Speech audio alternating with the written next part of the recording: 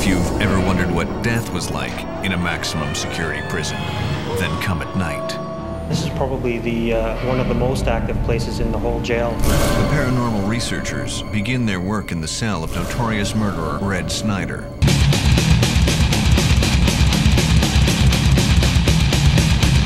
Red Snyder had butchered his father, his mother, and even their dog. Their bodies were chopped up and neatly packed into a set of suitcases.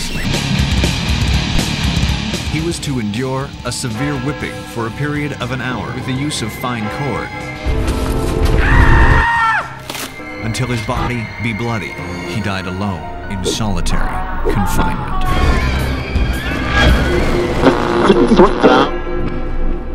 And they've always had a statement here at the prison that if you died in here, your soul stayed here. So I think that has a lot to do with a lot of our paranormal activity that we have inside the institution. Oh. Okay. Uh-oh. All right. Uh-oh, there they go.